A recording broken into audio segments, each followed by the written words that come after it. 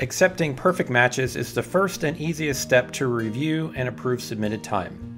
A perfect match is when both the clocked in and out times both fall within 7 minutes, before or after the scheduled start and end times. WinTeam automatically defaults to the scheduled hours. All you have to do is accept these matches. On the Update Schedule screen, click the Auto Accept button. A pop-up box appears asking, "Are you sure you want to have the system automatically accept any valid matches?" Click Yes.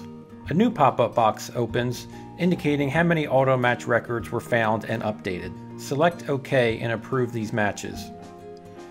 The Update Schedules page will now display all updated matched records. Note how the TeamTime Actual row contains times that fall within the 7-minute threshold of both the start and end times. You will see that all the in and out times in the After Accept row match the times listed in the Shift Details row.